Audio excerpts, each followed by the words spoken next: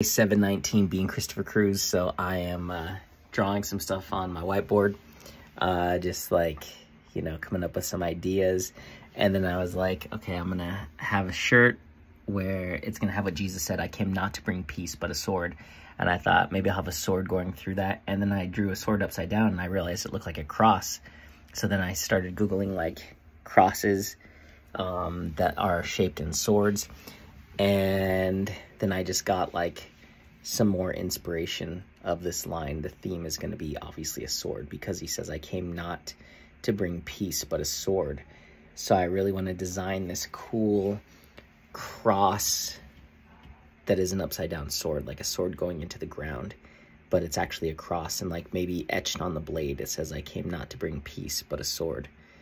But I think the whole kind of inspiration behind this line should be everything that has to do with a sword. So the texture of a sword, the reflection of the steel, the sharpness, the cutting, the slicing.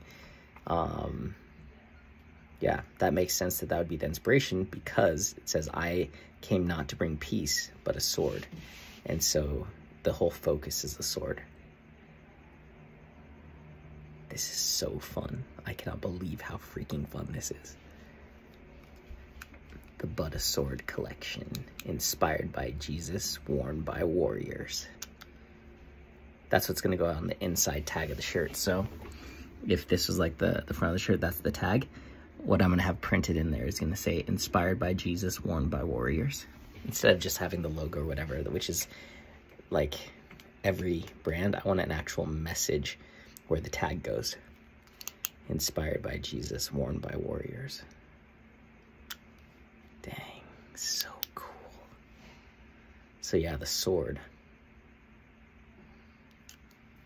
And if I can come up with a really cool design for a sword that's a cross, that would be awesome. And maybe that's why, you know, meeting this guy who's an artist, he could draw something that's probably incredible, that looks so freaking awesome. When you see it on a shirt, you're like, dang.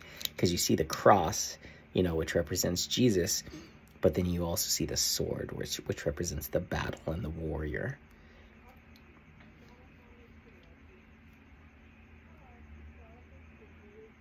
Wow. How fun. This is so fun. I have to leave to go to church, but this is so fun.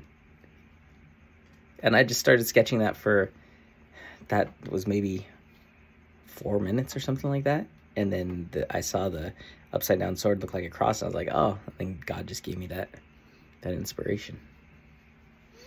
So fun. Okay, I gotta go.